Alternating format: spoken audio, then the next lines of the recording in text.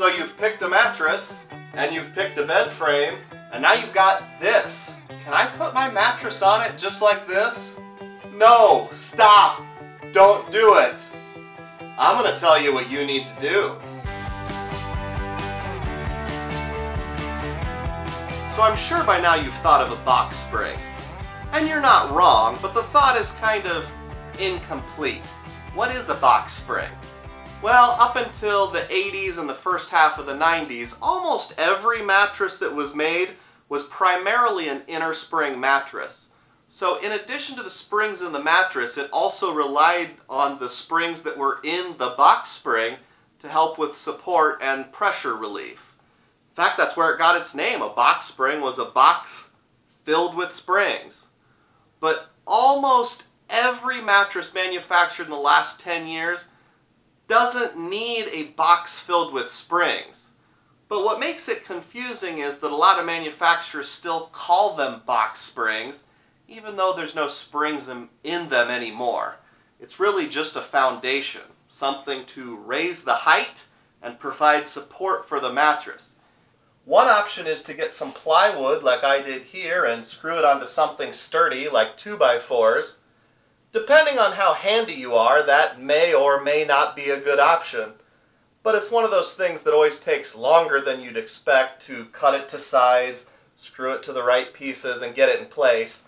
And as you can see, it's still not a perfect fit when I tried it.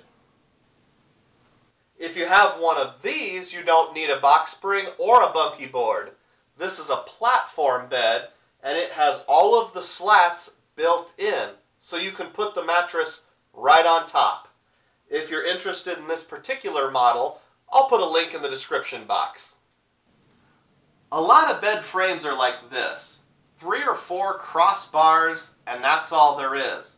Especially older wooden ones or sleigh beds like I have. And no, you can't put your mattress directly on this. If you did, it would sag between the crossbars, and frankly, it's probably going to void the warranty anyway, which needs something closer together. So I'm going to give you a couple solutions to that problem. So here's an example of a foundation. This is the Zinus 4-inch bifold box spring, and I have it unzipped so you can see that even though it's called a box spring, there's no springs involved. It's really just a foundation to raise the height of the mattress, and other than that, it's just got a bunch of sturdy crossbars to support the mattress. It's called bifold because you can fold it in half when you're storing it or move it around. I'm showing you this low angle so that you can see this particular foundation just barely peeks out over the edge of our particular bed frame. Of course, you'll need to measure for yours. I did a review of this particular foundation a while back. You can click the card in the top right corner for more details on that, or check out the description box. This is the Zinus Gulzar Bunkie Board in queen size, and as you can see, it sits inside the existing bed frame, but adds more slats to it, so that there's never more than about 4 inches between any given slats. You'll see a couple of the bars have a white tape on them. That's just an optional slip-resistant tape that you can use if you want to prevent your mattress from moving around.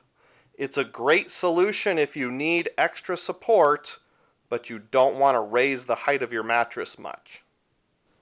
This bunkie board was quick and easy to put together. If you want more details on this particular one, check the card in the top right-hand corner. The only practical difference between a bunkie board and a box spring is the height. A box spring, called a foundation nowadays, will raise the mattress height off of the bed frame depending on what size you get, your desired amount of inches. Some are low profile, some are a little higher profile, and they provide enough crossbars to provide adequate support. A bunkie board provides the same function but without raising the height more than the nominal amount that it has inherently. So it still has the correct amount of crossbars to prevent sagging and provide adequate support. In our case, my wife and I are currently sleeping on a 14-inch thick Dream Cloud mattress, and since it's a thicker mattress, we didn't want to raise the height very much. Right now, it's sitting on that bunkie board that I showed you. so it's been raised hardly at all. I think it's the perfect height. I have my feet on the ground and it's just right. What do you think? To see more tips on setting up your mattress and bed frame, click the round icon with my face so that you can subscribe to this channel. Take a look at the description box. I'll list 3 different box springs and 3 different bunkie boards that you can take a look at.